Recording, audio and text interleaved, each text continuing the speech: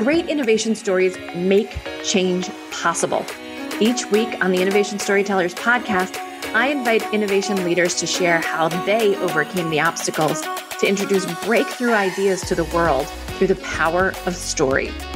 I'm featuring guests from Tesla, TD Ameritrade, Corning, Cisco, Bloomberg, and so many more.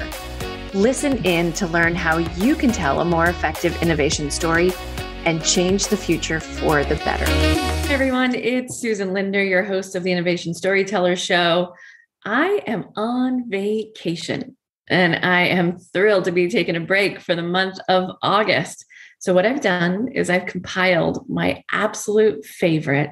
Well, they're all my favorites, I guess.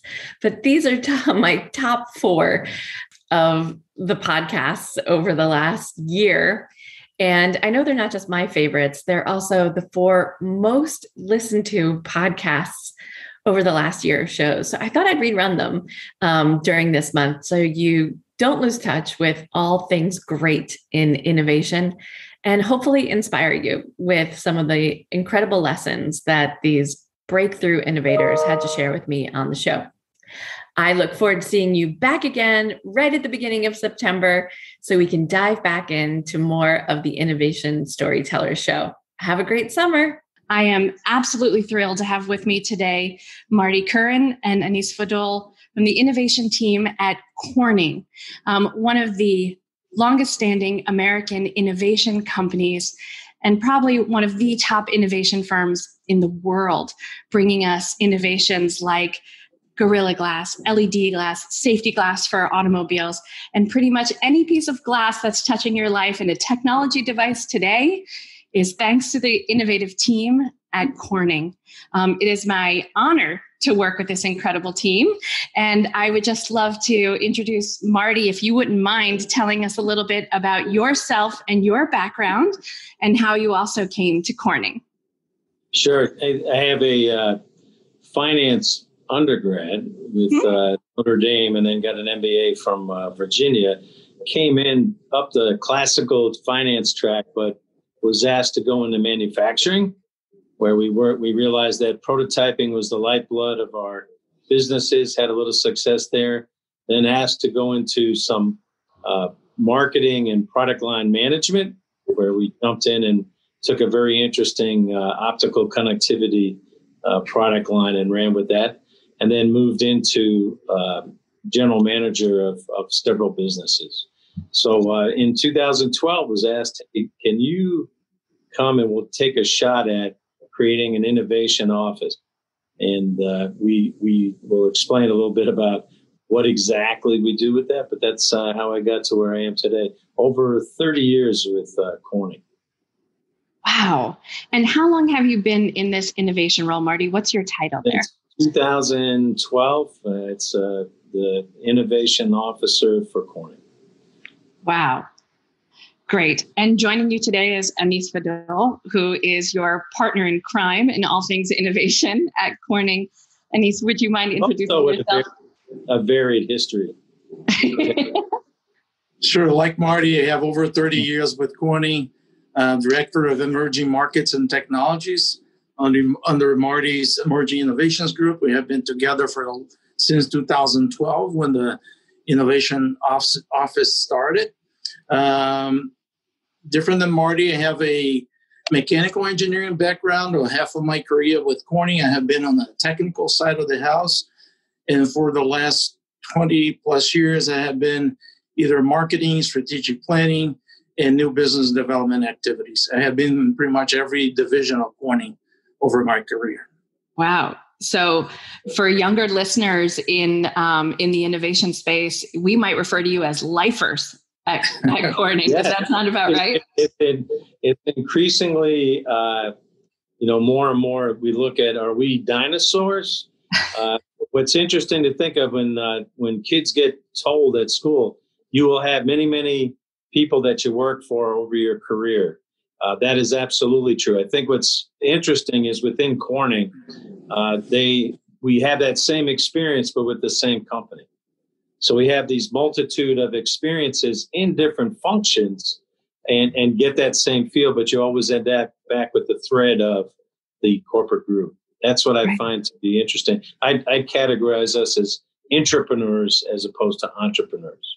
Yes, right. And I mean, that's a title that didn't even exist for us, right? 20 years ago, you wouldn't have known what an intrapreneur is.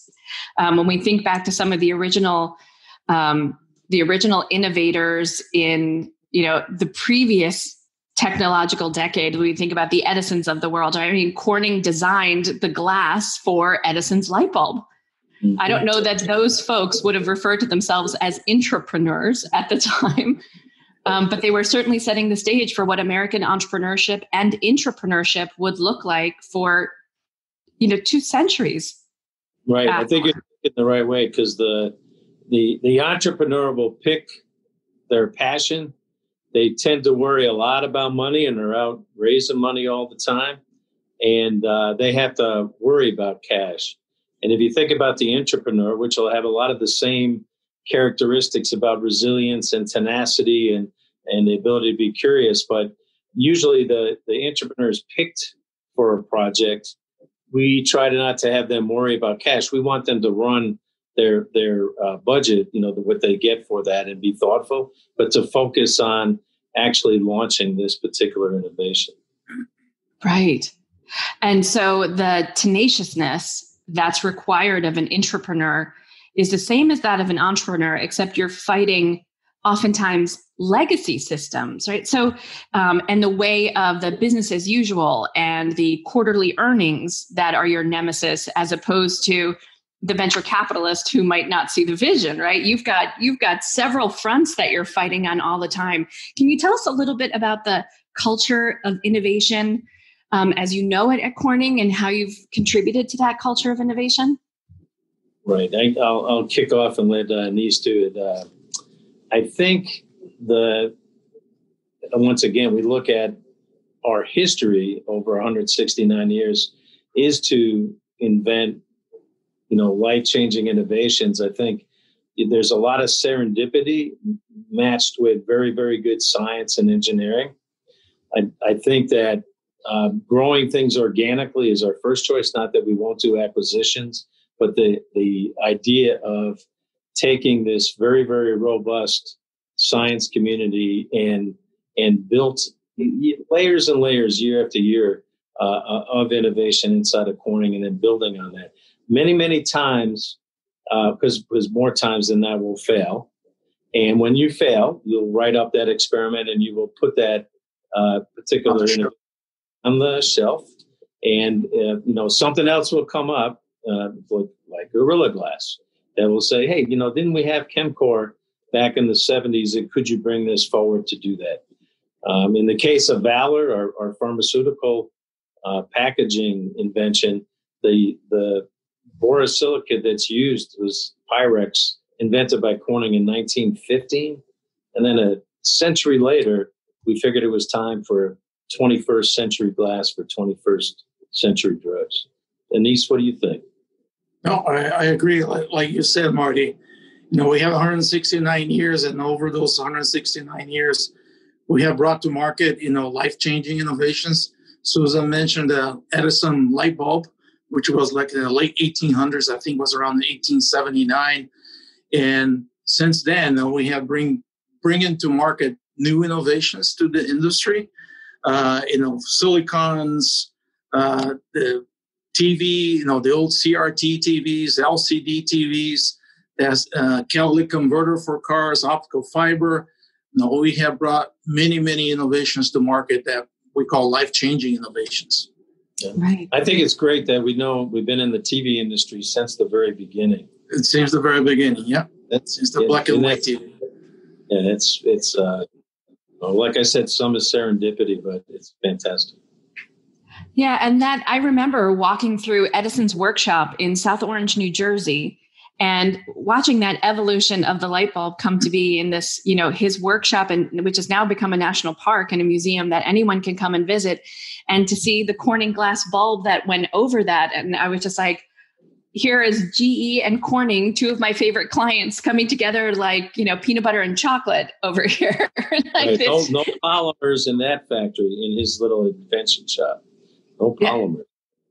Yeah. Incredible. Right. And so that ability for a 169-year-old company to continue to innovate at the pace that you do, and recognizing the shifts that happen in the market, especially in a global market, is fascinating, because the ability to move quickly for a very old company is sometimes a huge challenge. And I'm curious if you can speak a little bit about that and how you think about it. And Marty, I recall one of our first conversations, you talked to me in a way that I had not heard chief innovation officers talk about this before, in that you saw innovation internally like a portfolio. And you broke down the different ways in which you thought about investing in innovation, much like I might hear a broker or a venture capitalist talking about their portfolio of innovation. Can you speak a little bit more to that and how you conceptualize how you invest in innovation internally? Right, because we would never tell you that. I think innovation at Corning at times is effective, but it's very rarely efficient. Mm-hmm. And what we are trying to do is bring a rigor or a codification process so that when we hand off to the next generation, it won't be as hard as it has been for us, because it sure feels like the scars on our back are pretty deep. In the beginning, we said, okay, we'll take a shot at this. You brought up the point, is there politics? I think the better way to think of it is the way our chairman, Wendell Weeks, thinks about it. The innovation process is a change management process. It's great thought leadership. And his point is that within the company, you have to lay out and put forward this idea and gain the support from the different groups that you need, and to put the power of the entire organization behind it. And then at the customer, usually, we're working on disruptions. You need somebody who has enough clout that recognizes the value of what you're bringing, but is also able to shepherd this through their maze of obligations and everything. So that change management process has to work on both sides. Now, we looked at, initially, we said, okay, let's do the innovation office. We'll do the tools. We'll do the portfolio. And I quickly realized I am swamped just trying to manage the portfolio. We found a great process and tools guy in Jeff Ferner, and he brought forward, I'm going to focus on what the tools and the templates and the things should be for these groups. So I went over and worked on it. Okay, where are the ideas coming from? And the ideas first would come off the line as you speak from research and development.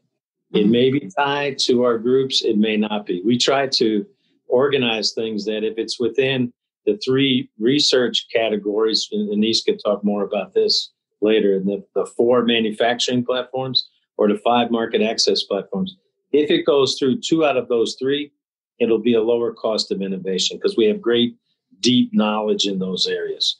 Mm-hmm. If it does not, then it needs to be an exception, and it's got to be something rather large if we're going to do it, because we won't have the same experience. So the first is research guys bring that, and we try to categorize what do we have here. Second thing, a division, a business in Corning may not have the bandwidth to take on the innovation.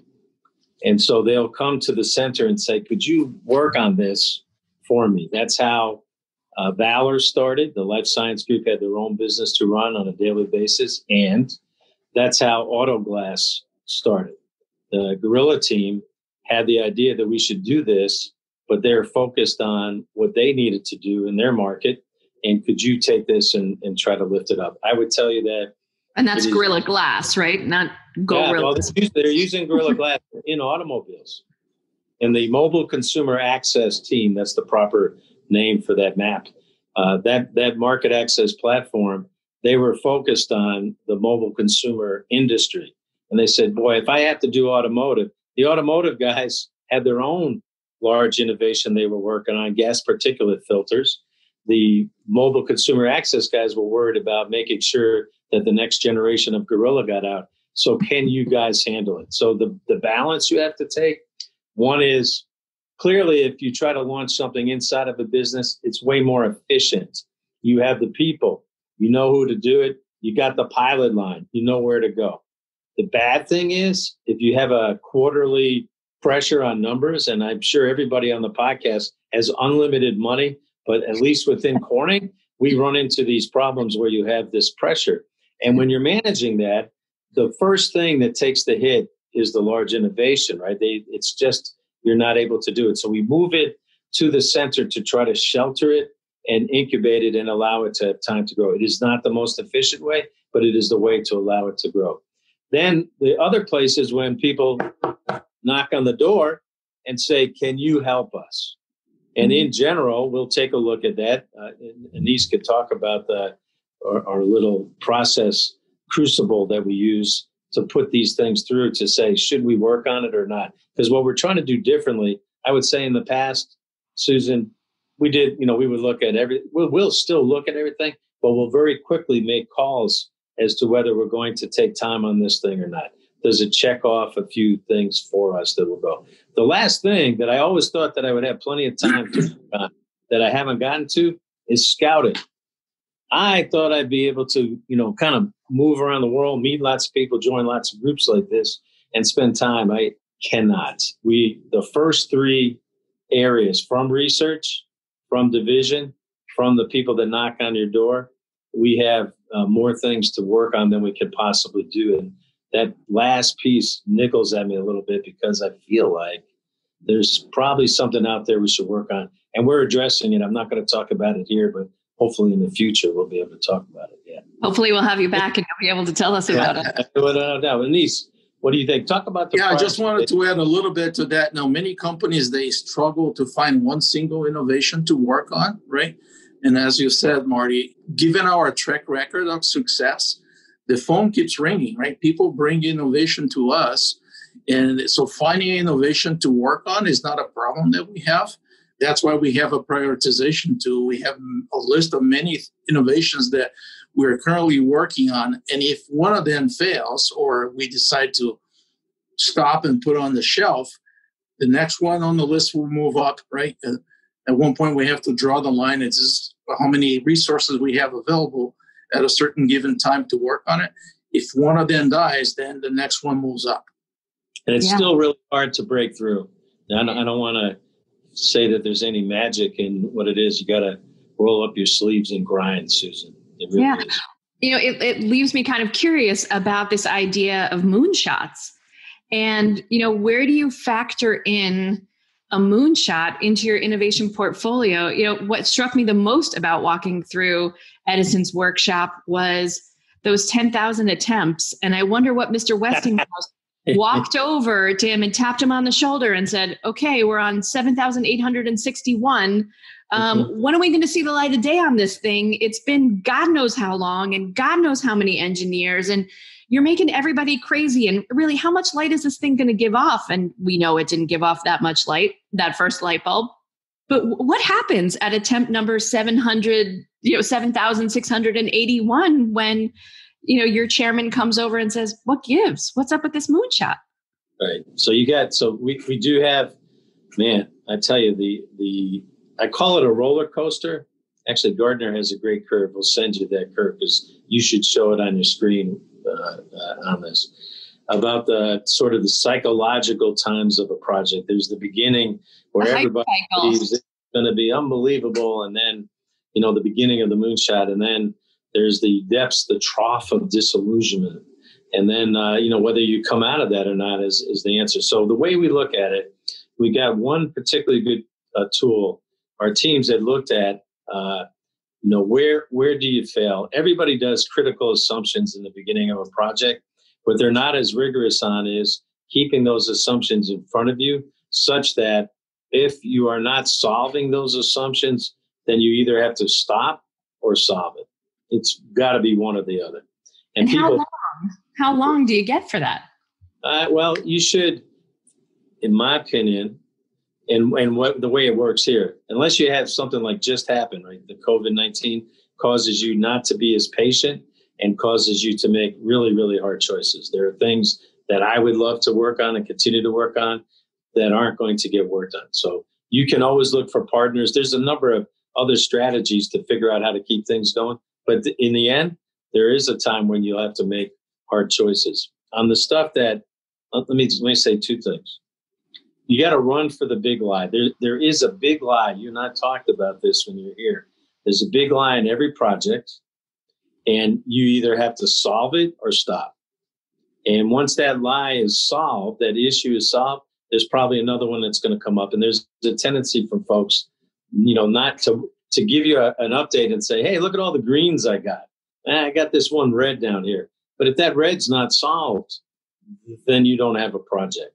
That's the first thing on that. And then we discovered that I am actually proud that we've killed projects at a better rate than we've had before. We're taking more shots on goal, and we're killing more. We actually, in October, every Halloween, this will be what, Denise, the fourth annual? Yeah, fourth. Yeah. Dead projects. People were complaining that we weren't giving them recognition when they walked away from a project that got killed. And so we try to take a time where we said, here's the projects we stopped, what we learned, and here's the people we want to thank. Keep it nice and light and interesting. But in the end, when you look at, I think one of our problems is, or for everybody, we tend to hang on too long, Susan, because we believe we can solve the problem. We've done it so many times. I mean, I've never seen a place where they schedule inventions. Oh, yeah, I'm going to here at this milestone, I need an invention right here. That's just stunning to me that the technical teams can look at that. Can you imagine the virus teams right now trying to come up with a vaccine? And all of these pharma companies, the pressure must just be insane. But we had that with our own little Guardian paint. You worked on this thing, this. Right. What happened was he was working on an antimicrobial substance that could be put into different materials. Paint was one of the first things. And then the virus happened, and we had put that second. So he pivots and focuses on the antiviral claims. It's an incredible product for that. So we have three areas that we did do a pivot. We allowed them to have a little bit of room to run, and we had to move other things down to do that. This is where the storytelling really starts, right? From the time you get that knock on the door and there's that innovation trigger, from someone who says, okay, it's time. I've got this really cool idea. Can you help me? And by the way, it's like a roller coaster. It doesn't just go like this. We get, we solved that problem, and then the next problem comes up. Next problem comes up, and I'm back down in disillusion. What are you thinking, Denise? Yeah, that's absolutely correct. And then you go in front of customers, you show them the product, and they look at, sometimes your product is ahead of its time, right? They will look at you and say, what planet are you from, right? That innovation is crazy, right? It takes a little time for the product to be adopted. Optical fiber is a good example of that. Took us, 10 years, Marty, to get the first order even after the invention? Before the cash flow, it was 17 years, and I think display was 14. 14 years. Say that again, just so the other folks on the call can hear this. How long did it take you to get the cash for Gorilla Glass? And to be clear, tell our audience exactly where they will find Gorilla Glass currently in their pocket.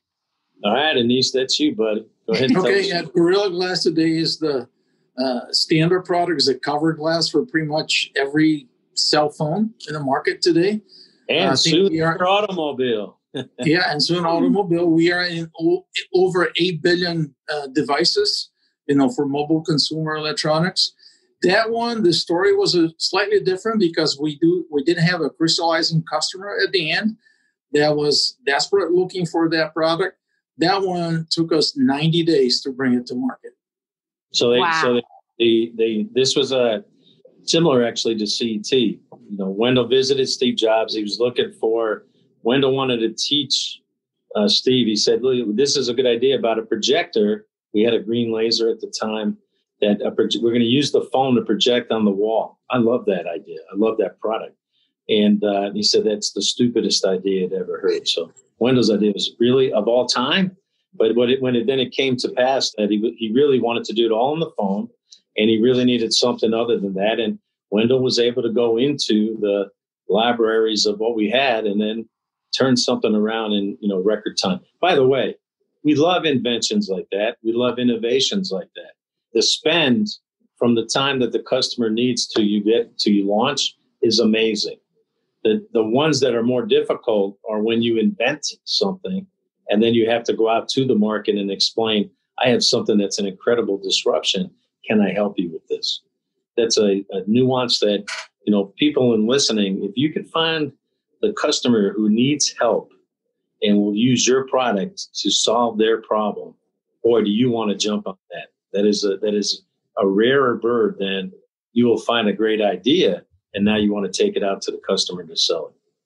Yeah, I mentor a lot of startups, 20 years now of being a mentor to different startup accelerators and incubators in universities all over the world. And I always tell those entrepreneurs to fall in love with the problem, not the product that you've built, not the solution that you've built. That's right on. Yep.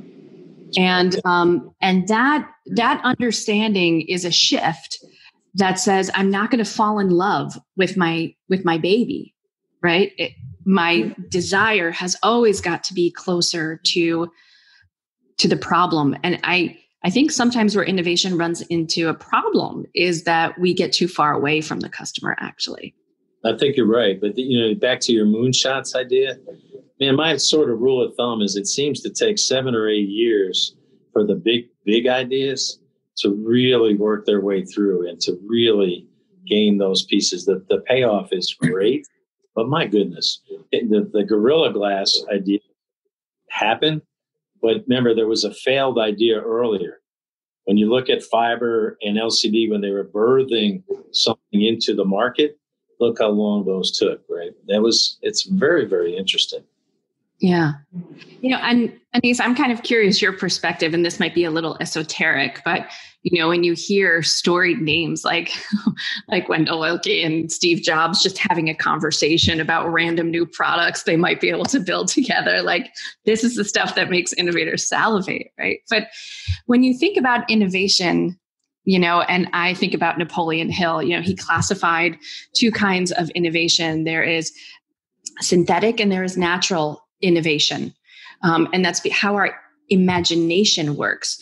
Steve Jobs believed that, it is the ability to connect ideas together that other people don't see, that the connecting of dots is what creates innovation. And then Napoleon Hill said there's this other kind of innovation that we almost channel when our thoughts are so aligned that we have clarity of what is needed, but we have no idea how to get there. There's this other kind of almost, I hate to say it, but almost divine inspiration for that innovation. That's something that springs forth seemingly out of nowhere. Mm-hmm. And I'm curious if you've experienced both of those, or if this is a far more practical thing that happens within a corporation. You just described a regular day in our lives, right? We see that every day. Constant contact with universal intelligence that brings us these ideas. Yep. Because Absolutely. I think when you're in the flow, right? I mean, when you have engineers and chemists who are at the bench who are just doing their thing, sometimes something striking happens that isn't predictable, isn't just a connecting of dots. Something really unique emerges. I'm curious, and he's like, do you see that? Yes, we do see that all the time. And often we see one innovation in one area that we think it's perfect for a application. And then someone comes, you know what, that is much better off to do this rather than what you originally thought. A lot of our products came to market that way. Pyrex is a good example of that. Mm-hmm. We have many other stories that the product was invented for one application, and the biggest application was something completely different that we never thought of.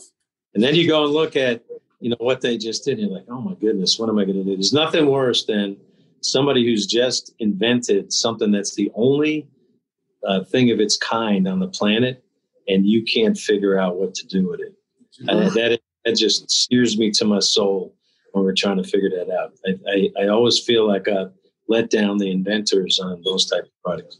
There are still a bunch of those inside of Corning that we're trying to still figure out what's the right place to use the things because they're so unique. Right. And that's got to be so frustrating. I think that in my job, that is the number one frustrating. The second most frustrating is something that should work and is blocked by what you call it politics, but the change management because people just don't recognize value. Oh. It is beyond the pale. It usually happens later on, but it is the most frustrating thing you can imagine. That's why storytelling, Susan, is so very important. Let's talk about that for a minute, because there is nothing worse. And I can't imagine even the letdown to the teams, right, who have poured their heart and soul and blood and sweat into getting that innovation almost to the finish line, only to hear, sorry, yeah, we're not going to move forward with that. So can you give us a little bit of insight on how the sausage is made and, what it's like to influence different teams to get on board, to say to the chairman, we need more budget, we need more time, we need more recognition internally to move this forward so we get the resources and the runway that we need. Talk to us a little bit about what that's like, and really, if you want to, tell us where it's failed, like maybe even where the story's failed or the product has failed and we just couldn't get it there. I'll kick it off, and then Anise, you come in. You can probably think of something. That is your specialty, Marty. my specialty. That's the failure. Oh my goodness! But so there's two areas of failure. One area is when you find the big line, it stops, and I'll give you an example. The other is when the idea, even though it looks so logical, just doesn't take off. There's something that you're not catching. And it is beyond, why don't people understand? So I'll give you my two examples of that. One, we have this cool glass that changes when sunlight comes, called photochromic glass. They actually used it in eyeglasses years ago. You may remember Corning had supplied glass to people that when you went out in the sun, then it would turn into shades, and when you came back in, it would turn into your regular glasses, right? Mm-hmm. So we had a great idea. Why don't we take this? It was one of our exploratory guys, and he's retired now, but he's a great thinker, Paul Fenn. He said, why don't we take one of those? Everybody's looking for switchable windows. The current technologies of which we dabble in are rather expensive. Wouldn't it be great if you just had a glass and the glass changed on its own? It's not going to be as good. Most of what Corning does is not in the Clayton Christensen classic disruption, where it is just good enough and it's below. We usually have areas that are higher cost, but they lower the overall system. So it's a harder sell to folks, and you end up getting the target on your back. But this would have been one of those classic Christensen disruptions, because it would cost a little more than regular glass, but it would change on its own. And the only problem that it had was, depending on the temperature, if it got too hot when you want it to turn dark, temperature-wise now, the glass, it would lighten up. And when it got too cold, when you want the glass to be light, it would start to darken up. And we didn't figure that out. We thought, hey, we're going to put it on the inside, and on the inside of these double pane windows, we're cool. And they had done a few tests, but this didn't last that long, but it probably lasted longer than it should. We're talking months now. The fact of the matter is, even in a double pane, that temperature will hit that glass in the same way as the outside. Not exactly, but it doesn't protect it by that much. So we ran into that problem where it wasn't being switchable the way it should be. So that was a case of, you found the big lie to your invention, put it back on the shelf, and we'll see when we use it again. I still love that product. We use it to teach folks on thinking about all there it is. Now, the other one that I love is, we first went after Gorilla Glass, back to the Chemcore idea. Let's go back into automobiles. And we actually have an invention of, you take most of your windshields are a laminate, two glasses. Well, you can take a soda lime outside glass and put a very, very thin Gorilla Glass on the inside, and your window will not break anywhere near the way that it does today. And I mean, and by the way, a little more expensive. I think on a regular windshield, it would cost you $25 to $35 more. But if you knew, Susan, that I don't know how many windshields you've had to replace in your lifetime, if you knew that, hey, I'm protected from this thing, that would be great. I want to tell you, we're in probably 22 models, and we've done more inventions where I think this will still be a rather large business. However, the supply chain resisted it because they all wanted to be able to do it. It's a very, very old supply chain with very thin margins. So introducing innovations that have that kind of cost difference, the non-Clayton Christensen innovation, that went against their model. The second thing is, I thought, hey, the first place we'll go to replacement glass. Well, you're taking away people's business. I said, well, you could change the business model and let's do some innovation. And recently, Jeep has figured out this is fantastic, and they use Gorilla for their programs in Jeep for replacement glass, and they love it. Mm-hmm. And so I look at that and think, man, why isn't everybody using this? Why can't I go down and get this put on all the cars? And what's going on? That's a classic case of people just either we clearly don't understand or there are people resisting what I think is a great innovation. Yeah, I remember helping Kevin, right, from Autoglass with particular issue. And also even the weight of the window shifted, right? And suddenly 30% lighter. It's lighter, stronger, and has better optics. That's what you want a windshield to be, right? You want it to be horrible, right? Lighter and better optics. Oh my goodness. Yeah. And so pushing that through, so you have supply chain issues, obviously, that you have to deal with, but there's also those internal battles, that say, we've got 6 different windshields that we're thinking about for this year. How are we even prioritizing how this works? And then the story that takes us through that path when we need to overcome that resistance.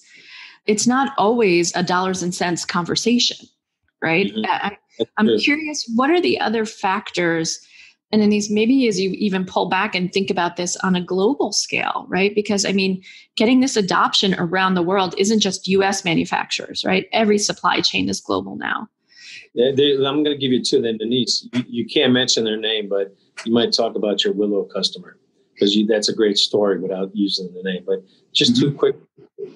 One is, I probably ought to let Denise go first, but I'll say this. You're always better off, Susan, picking the disruptor. We call it a crystallizing customer.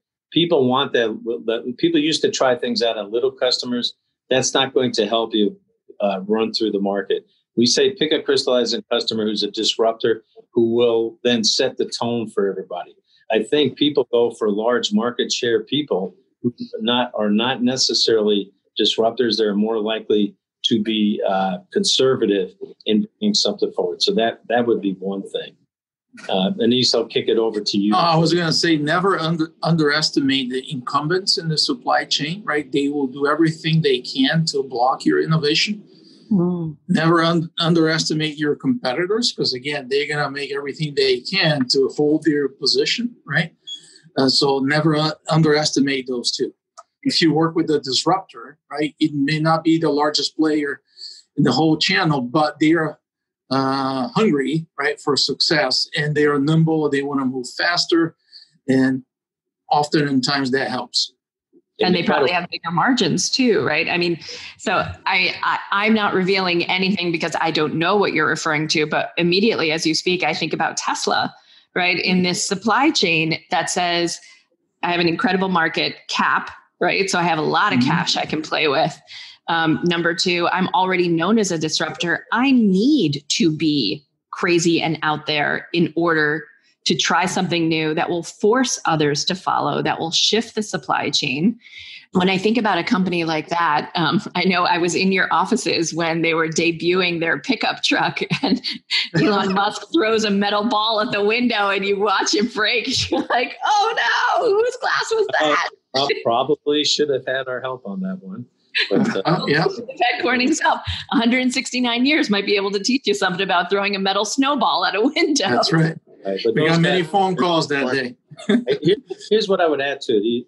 You want the customer to be investing. Mm-hmm. If your customer that you're talking to, whether they be a supply chain partner or the end customer, if they're not investing, then they're not likely to be serious. You know that somebody like Elon is investing. He's putting his ideas out there and then going for it. I think that's really important. And then I worry always about, Corning. There isn't many people in the S&P 500 that are there from the beginning like we are. And what did you say in these 20 to 25? 25, companies? usually, on average, 25 companies every year will drop from So if you believe something, capitalism is going to eat their young and to reinvent. If you're not thinking that way for your own products, then, you're going to be that incumbent that Anise talks about. So the idea should be that we bring forward these things and we're totally willing to disrupt our own supply chains to make these things happen. Well, can we discuss that for 1 second? Because sometimes you are replacing a very profitable business line with a new innovation. In my book, Innovation Storytelling, I talk about, this shift from kind of like a, 7-minute abs to 6-minute abs, right? I mean, we're always trying to iterate and find a better outcome. But how do you suddenly say, I'm going to cannibalize a huge profit maker for the business by introducing something new, not knowing if the market will even adopt it? And frankly, what's the pressure internally from that team that says, I want to hold on to this? This is my little kingdom that I've built. It's perfect. It's a huge money generator. Why would I change it? Is that even a culture that exists in Corning that says, hold on? By the way, I'm very simple on this because I leave the high thinking to our research scientists. If you don't do it, somebody else is going to. Somebody will do it. Yeah. So that's right. If it's going to cannibalize, we rather cannibalize ourselves rather than someone else coming in and cannibalizing. Why wouldn't you do that, right? Beautiful. You remember the famous story of IBM with the 286, and they had the 386 ready to go, and they chose to milk the product just a little longer and compact, jumped out in front. I never forgot that lesson after reading that thing. And luckily, we have a lot of people that, there is a Wall Street component that will say that is inefficient investment, right? Susan, you're laughing, but you know this. You guys already have a great investment. I'm a PE guy. I'm going to ride that thing until it's gone. Mm-hmm. And you don't renew, and you know that something can change. There's a way to do that and to make it. So what's the story? What's the story?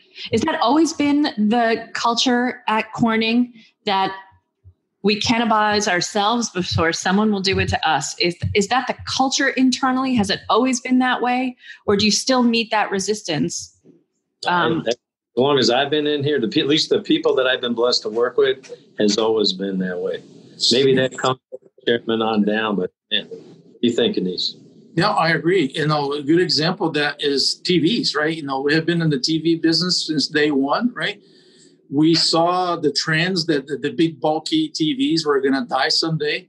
So we did invest heavily on flat screen TVs or glass or flat screen TVs. And to a point that we divested the CRT TV business to pump that money into flat screens.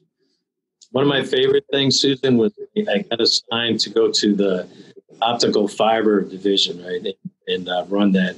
And, one of the worst jobs you can ever have is be a GM where the chairman has been a GM of a business in his past, because it is just difficult. But what I loved was these guys wanted to reinvent a very successful product that had been there for 40 years. And doggone it, didn't they go and do it? And they basically, they changed every part of it. I can't tell you how difficult it is on a very, very successful, plant and everything. And this is an around the world thing, to be able to do that and keep but by doing that, and that's almost a decade ago now, these guys have kept their leadership position in a product. I see product life cycles shrinking, but then I look at some of the Corning product life cycles and they go, almost 50 years. If you're not reinventing and changing during that time frame, you're just not going to keep that franchise. So how do you keep the diversity of ideas going? I mean, you guys have been in these positions, right, for a long time. You've seen a lot of ideas come and go. Is there a way that you keep it fresh and exciting even for yourselves? Or do you just find that innovation coming from R&D and coming from within the businesses that you don't have to look that hard to find new innovation these days? as I said before, the phone keeps ringing every day with new innovations. I think just in the last 3 or 4 weeks, there were like 6 big new innovations that came in as a phone call, right? And our research scientists, they have this passion for finding new things, right? It's unique where we work here in our Sullivan Park Research and Development Facility. You have been here, Susan. We have like about 2,600 people working here, and that's what they do day in, day out, right? They look for new ideas, new innovations, and on the development of those. It's a very unique work environment. Give you 2 more pieces. The one is about 80% of the spend is aligned with the businesses. Yep. So with the businesses will say, I'm looking for an invention here. I want to do something here. Then the research guys are lined up. The other 20 is left at the discretion of the CTO to do his work. The second thing is with the balance that you must not forget for those GMs that are listening to their innovation guys come in, is that don't get so out of balance on new products. Remember the transformative cost reduction projects. Remember the business model innovations. It takes a lot of work to do transformative cost reductions. It's an innovation that people don't see. People love to see a new product that they can go point to and do that. But, the fact that you've taken a new product and you put it into a cost area that now it can be used around the world, maybe they don't feel the same about that. And you have to keep that balance, I think, on that. Yeah. There's a consulting group out of Sweden called Innovation 360, and they did an analysis of what are the most impactful innovations that take place within large corporations. And it was business model shift that actually wound up changing things. So our universe now is almost like a subscription model based, right? The things that we purchase for ourselves. Who would have thought that the newspaper model of buying things on a monthly basis, right? Right. How we consume our entertainment or our media or what have you, that shift has changed everything about how we sell software to how we sell shoes even, right? I mean, people get shoes once a month delivered to their house or detergent or diapers or anything else. So I think it's so wise that you share that is everybody wants the shiny new thing, right? We all want the new iPhone. Yes. And yet the impact is often the business model shift or the process shift that changes things. Mm-hmm. I think that's true. I think that's very true. Tell us a little bit, so you've had a storied career at Corning. What is your proudest moment from your innovation career? Anis, what comes to mind for you? For me, it was bringing a product to market, a product called Ego XG glass. It's probably our largest and most profitable product line ever in the history of the company. Wow. That's the glass that goes into your flat screen TVs. I was lucky that I did the value proposition and the introduction to that product to the market back in the year 2000. So if you have a television in your home, you have Anis and his innovation team. Absolutely. If you have a television in your house, there's a very high probability that you have that product in your house. And how does that feel? Great, right? Yeah. It's pretty amazing. What about you?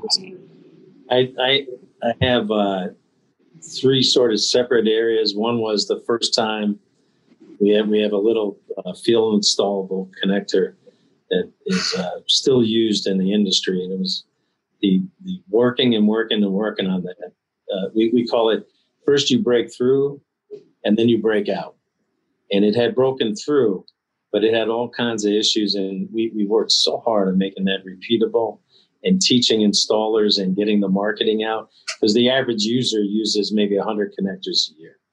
So you're not going to, you have to have a whole base around the world that is pulling your product.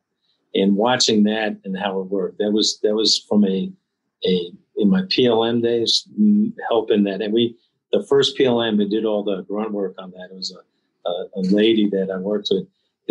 I can't tell you the amount of missionary time you have to spend to tell the story. She was really great at storytelling. Second was the fiber to the home.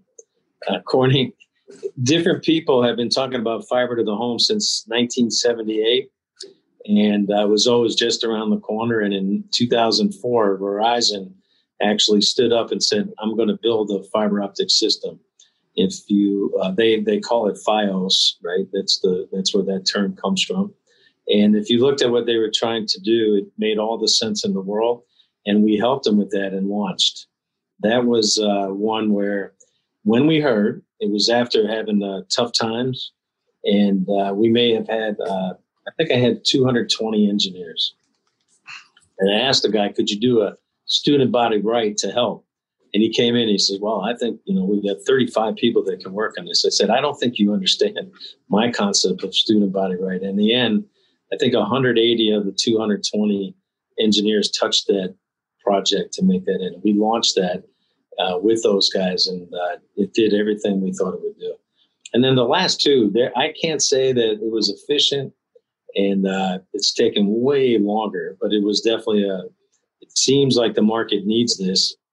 Valor, we kicked off a while ago, and they've had the traction. That's had all the classic obstacles that an innovation has to take, but it's a moonshot, and it appears to be coming to pass. And then what is Valor, for those who don't know? Yeah, for Valor, it's a pharmaceutical glass that was invented, a 21st century glass for 21st century drugs. And the idea is to reduce and eliminate the breakage and any kind of delamination that happens inside of that glass and make that the drug perfect, a perfect container for that drug. And these guys had to invent, we started off, we were just going to help the supply chain.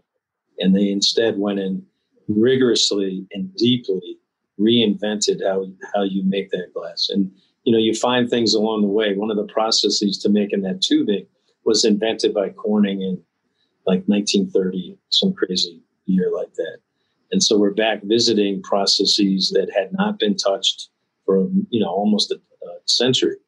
And so those guys have done that work, and it's still a lift, but I've been very proud of watching them and how they did that. The other one is this auto glass. Usually the hard part is the front end, explaining to people what we have and how to do that. And then you count on your development and your manufacturing guys to get that rocking and rolling.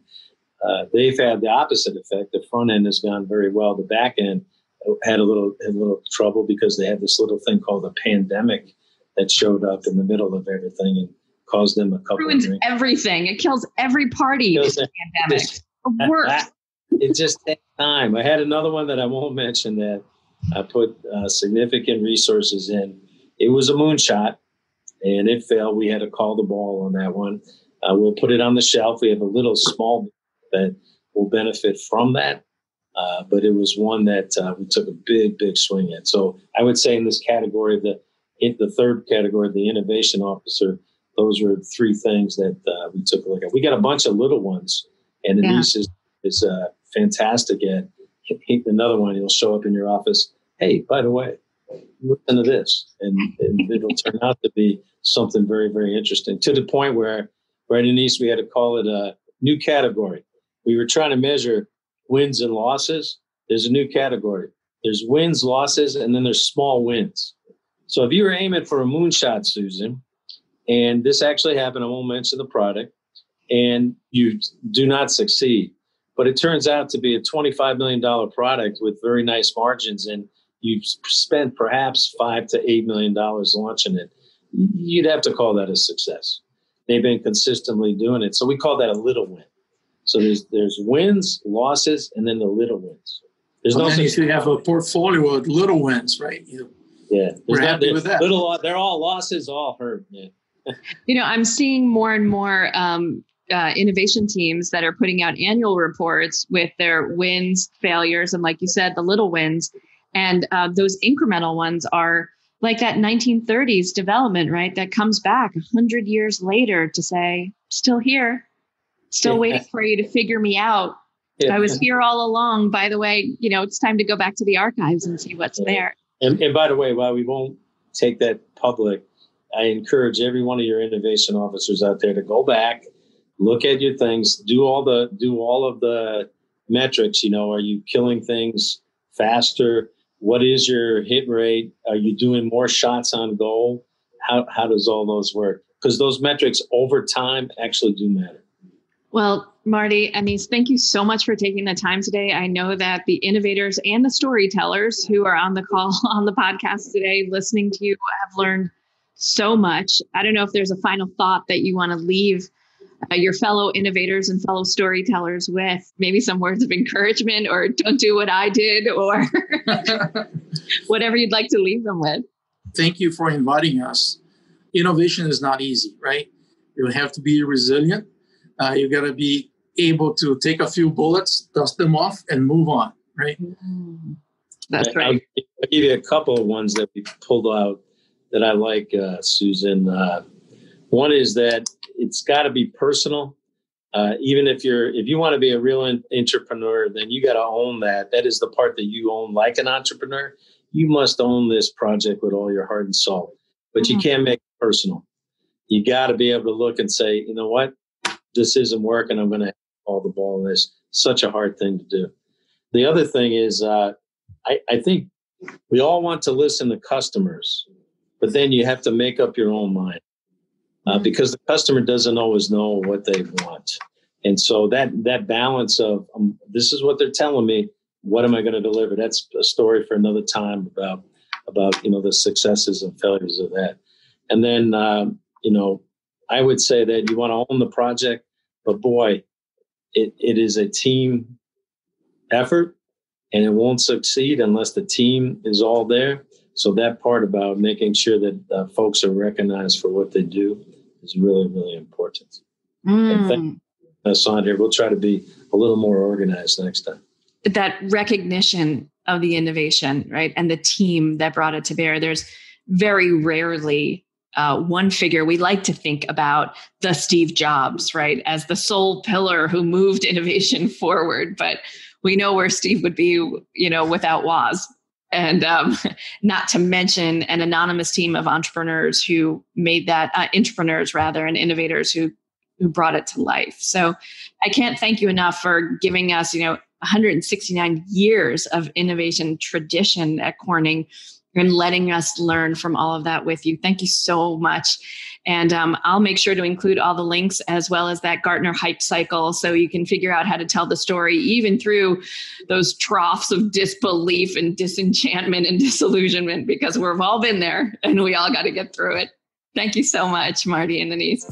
Now you might be asking, Susan, why innovation storytelling? Well, the truth is that an innovation story told well not only breaks down communication barriers so you can drive change and new growth, but it also helps other people remember and champion your work. And it propels your best ideas forward faster to secure you the runway, resources, and recognition you so richly deserve. In other words, stories are memory-making devices that significantly reduce the time it takes for you and your innovation to be understood. But like many leaders, you probably never got the memo that storytelling skills would be central to your success. Well, I've got some good news for you. It's not too late because I've got you covered. Whether you need an expert to come and speak to your innovation leaders, you need training in the art and method of innovation storytelling, or you just need the support and guidance of a consultant who can get you where you want to go in less time, visit www.susanlinder.com today to learn more and to set up a call to discuss your needs. I'm so looking forward to connecting with you and to helping you tell a great innovation story. If you like what you heard so far, don't forget to subscribe so you never miss another episode. And leave us a comment. Tell us what you think of this episode. We'd love to hear from you. And if you didn't like what you've heard, just forget everything I've said.